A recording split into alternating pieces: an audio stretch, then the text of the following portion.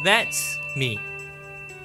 On 19th September 2019, I had the opportunity to go on board with Malaysian Meteorological Department, or MET Malaysia, together with Royal Malaysia Air Force to conduct cloud seeding operation.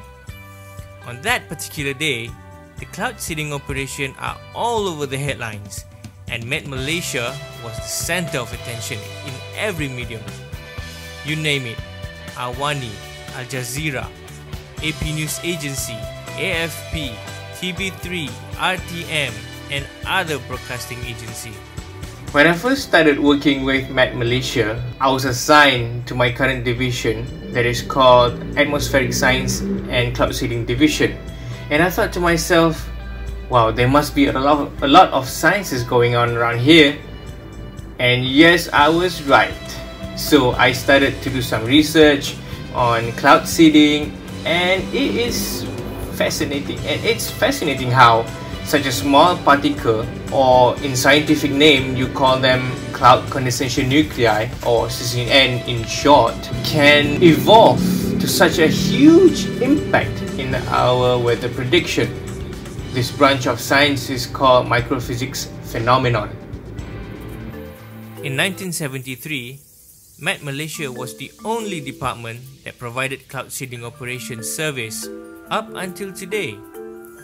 The main purpose of its implementation is to increase water supply and to fill up the dam for the use of activities such as agriculture, domestic supply, and hydroelectric power generation. Apart from that, in 1972, according to the Straits Times Singapore, there has been reports of horrific Southeast Asian haze caused by the forest fires in the neighboring country, Indonesia. Thus, the cloud seeding operation came to the rescue to combat the situation. Cloud seeding is a type of weather modification that aims to increase the efficiency of rain formation process and increase the amount of rainfall in the desired area through the distribution of aerosols that act as a cloud condensation nuclei, or CCN, into the cloud, which then alter the microphysics process within the cloud. Well, basically, we just hack the cloud system to produce more rain. Salt is somewhat a powerful chemical agent that has the ability to absorb the moisture in air, or in other words, it is the hygroscopic material. This is the chemical that we use for cloud seeding operation. According to a study by John Innes, he concluded that the sodium chloride is strongly hygroscopic at higher humidity than 80%. The next clip that I want to show to you is about our cloud seeding operation. Sit back, relax, and enjoy the clips.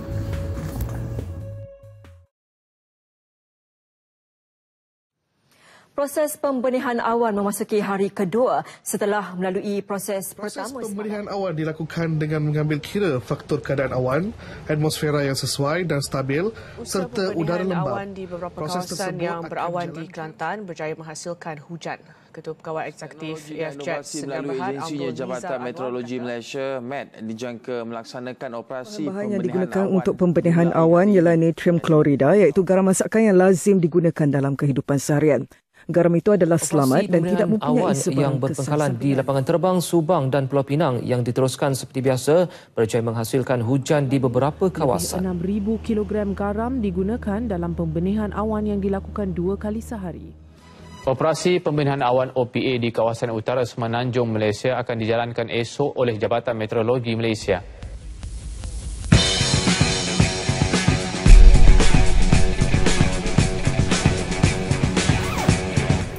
MET Malaysia menjalankan pembenihan awan dengan menggunakan 2 kaedah. Satu, pembenihan basah, wet seeding, dan satu lagi kita menggunakan kaedah pembenihan kering, dry seeding.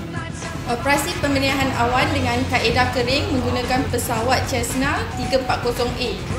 Pada sayap pesawat tu kita pasang 12 batang flare di sebelah kanan dan 12 batang flare lagi di sebelah sayap kiri. Kita gunakan pesawat itu hanya terbang pada dasar awan, dan bila kita dapati awan yang bersesuaian, flag akan dibakar dan debu garam akan keluarlah. Operasi mengambil masa lebih kurang 2 hingga 3 jam, bergantung pada keluasan kawasan sasaran.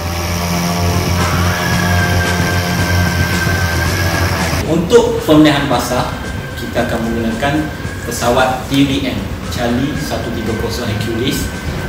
Dalam setiap operasi, kita akan menggunakan 4 tangki larutan garam. Okey, untuk proses penyediaan larutan garam, kita akan bancuhkan sebanyak 200 kg garam ke dalam tangki yang berkapasiti 1,800 liter. Dan seterusnya, kita akan membawa 4 tangki yang telah dimajuk itu ke dalam pesawat dan kita akan terbang ke kawasan sasaran. Bila sampai dekat kawasan sasaran, kita akan sembuh larutan garam itu pada awan yang sesuai.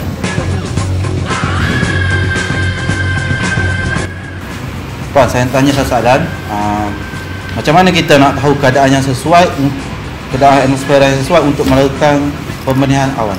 Terima kasih Syukri. Bagi mengetahui keadaan atmosfera di kawasan sasaran tu, kita ada mobile upper air. Sebelum kita fly, kita release upper air balloon dekat kawasan sasaran dulu bagi mengetahui profil atmosfera dia. Jadi kita dapat maklumat seperti suhu, dew point, wind direction, wind speed pada setiap paras ketinggian.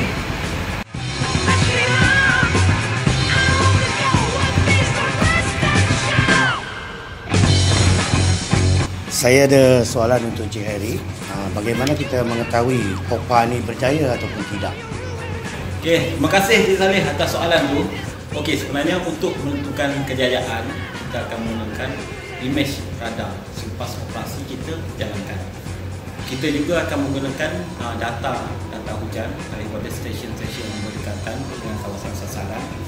Dan yang ketiga, selalu kita akan refer juga paras empanan yang kita lakukan operasi tersebut.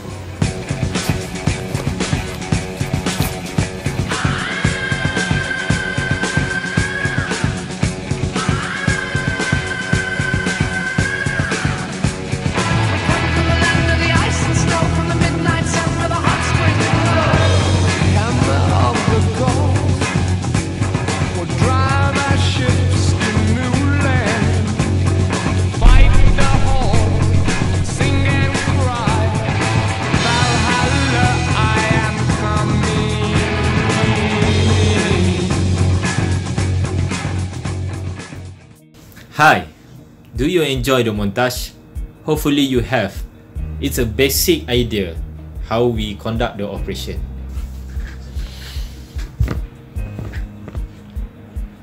On a serious note, our cloud seeding operation often face a few challenges in conducting the operation, such as high operational costs, ancient and broken plane, human safety. Whenever you are up high in the sky, you are dealing with risk. As a meteorologist, it's our obligation to make life better and meaningful. Therefore, with regards to IR 4.0, we came up with an idea to use unmanned aerial vehicles, UAV, or people nowadays call it drones. Why do we choose this option? Number one, it's safe. Number two, it can operate for more than 6 hours. Number three, able to fly as far as 100 km. Number four, it can carry payload more than 30 kg. In a nutshell, I think MET Malaysia is rapidly moving towards IR 4.0 and envision technological advances to incorporate with our weather forecasting and operation. Cloud seeding is a type of science that has tremendous amount of physics and dynamical phenomenon that happens in a split of a second. For example, this background video shows a converting microburst or falling rain in the mountain from an orographic clouds. This rain creates waterfall, rivers and lake. And eventually it became a dam for hydroelectric power generation. Do you see how we complement each other? We as human beings should appreciate and preserve the mother nature and understand how the nature presents itself. That's all, folks. Before I end this, I want you all to give it a thought. Although we are not on the same page, but we are always on the same book. Thank you.